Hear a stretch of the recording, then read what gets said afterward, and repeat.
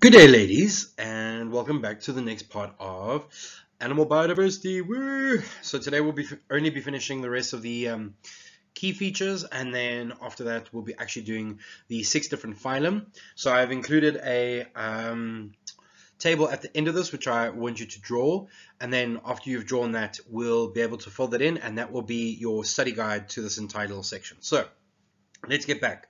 So last we finished cephalization and symmetry and an introduction, and I explained to you what it was simple and complex and more evolved and less evolved. All right, so now we're going to be looking at the tissue layers developed from the embryo. So now, before we continue with what's on the left hand side, let's have a look at the diagram on the right. So over there you have a zygote. So a zygote is when a sperm and an egg fuse, and we now have an individual that is diploid. Then it starts to divide rapidly. You don't need to learn this, by the way, so this is just for explanation purposes, so you can see what is going on. Eventually we create something called a blastula, which is a hollow ball, and that is important to explain because if we look at the cross section over there, could I push my finger through that? Sure, but I mean, it's not like anything is pushing into it, but it actually starts to fold in on itself, and that is called gastrulation.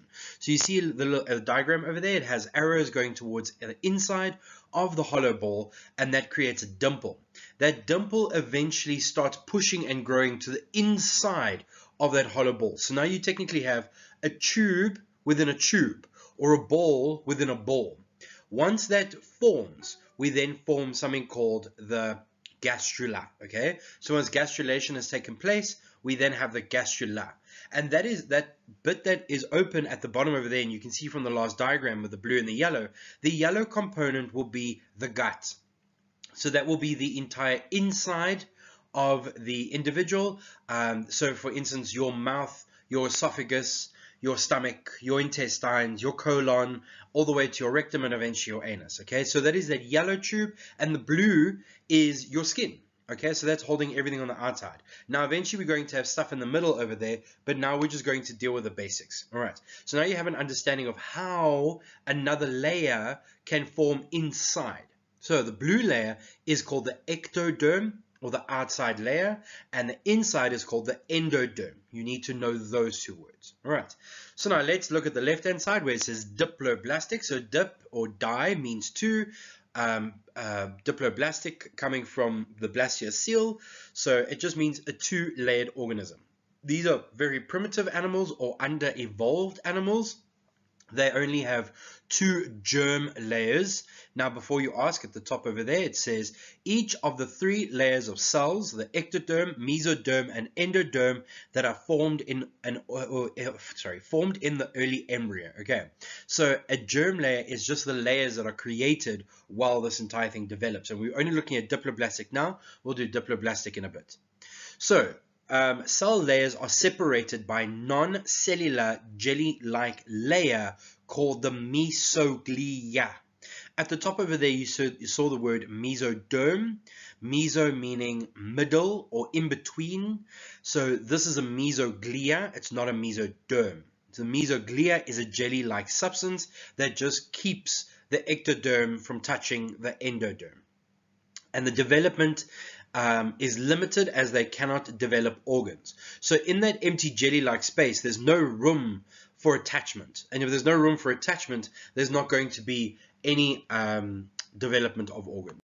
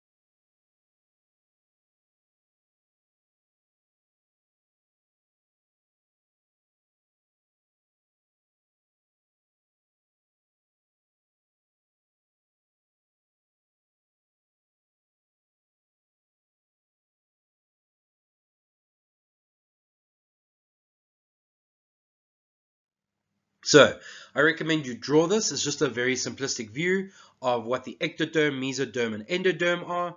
And it's maybe just a nice way to remember. I will never ask you to draw it, but I expect you to recognize it. Then we have the development of a coelom. No, it's not the Coelom or Coelom, or I've heard some amazing pronunciations. It's called the coelom. All right, now the coelom is going to be important because if I had an ectoderm, endoderm, and mesoderm, all three of those layers are directly attached to each other.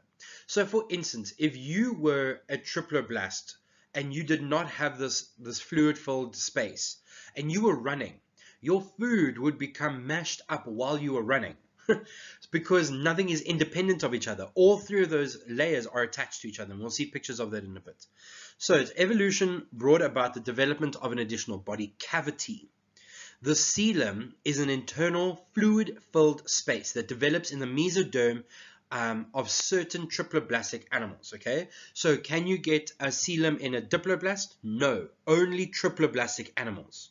And the coelom separates the gut from the body wall. So now you have your endoderm, which is your inside tube. So let's say that would be your intestines. And then you have your ectoderm, which is your skin. Now imagine your intestines were directly attached to your skin. You can actually touch them and feel them. You can imagine that this would put your endoderm under a lot of friction pressure, and it could actually damage the body on the inside. So there needed to be some sort of way that in the mesoderm we could create a brand new cavity, and that cavity would be called the coelom.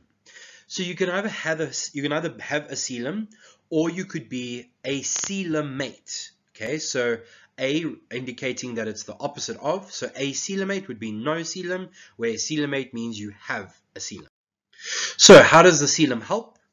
The coelom allows outer parts of the body to move independently to the inner parts of the body, and that is important. You need to learn that off by heart. I will often ask, what is the biological importance of a coelom?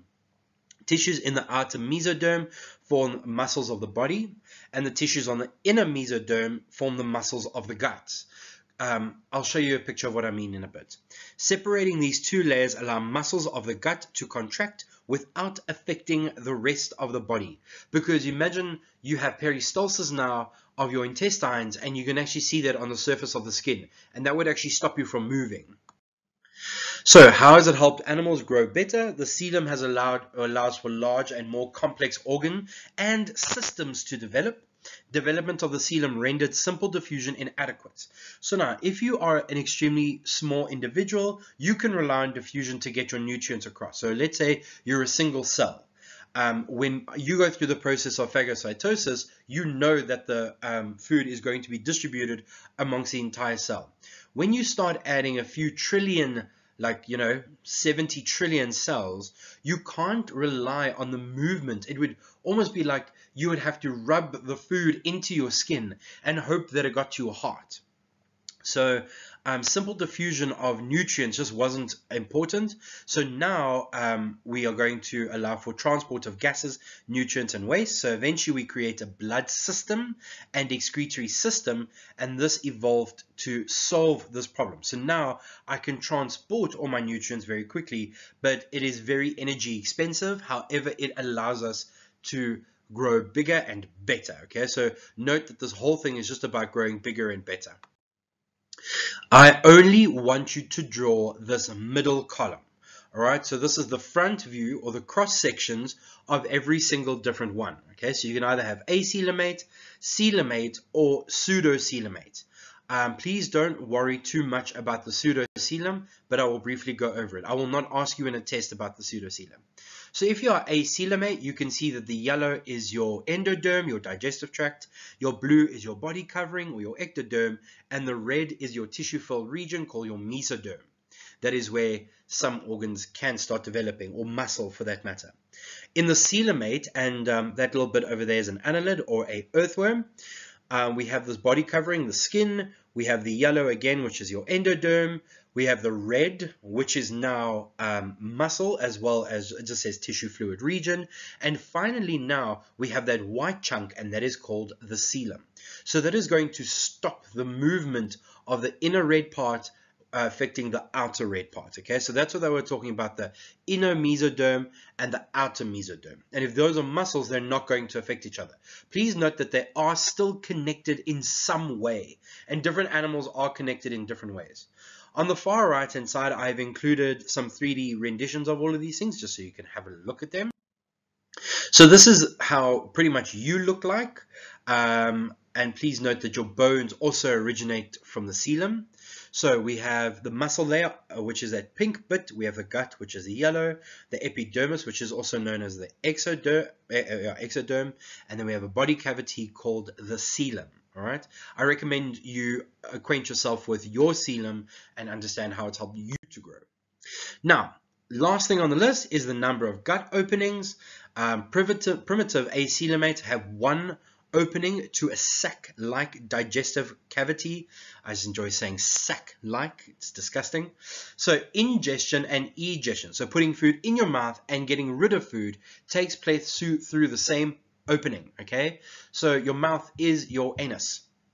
Evolved coelomates have a through gut with two openings, a mouth and an anus, even though I mentioned in the previous set of slides that your anus actually pushes all the way through and that becomes your mouth, okay? But you still have two different openings. The through gut allows for specialization tissues such as the stomach and intestines, and finally allows undigested waste to be excreted through the anus. So now that we have that peristaltic smooth muscle which is pushing food all the way from the esophagus at the rectum, we now have excretion. Alrighty, so here is some diagrams for you, and I recommend you acquaint yourself with these. So there is a sac-like gut where the mouth is at the top, and what goes in is what goes out. Whereas we have a complete gut or a through gut, and this is where it has a mouth and an anus. And this kind of now like tells you, indicates to you that you are technically a tube within a tube. Your skin is a tube and your mouth to your anus is a tube. You're a tube within a tube. Get to it. All right, now I really recommend that you draw this and have it ready for the next lesson, because what I'm going to do is I'm going to speak about each one of these independently. So I'm going to speak about the body symmetry of periphery, cephalization of periphery, number of tissue layers in periphery, blood system periphery, development of coelom periphery, number of gut openings periphery. And then you're going to fill this in as you go along.